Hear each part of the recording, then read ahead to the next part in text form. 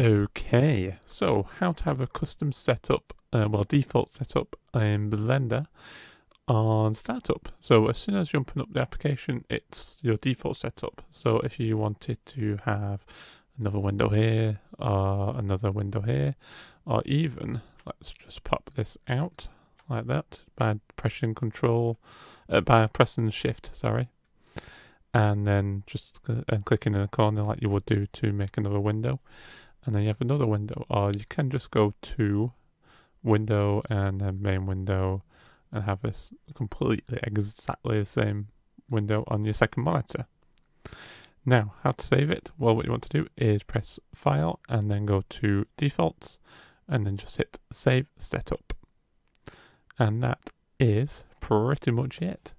So I hope you found this useful. Please subscribe, rate and comment, and see you again in the future. Bye!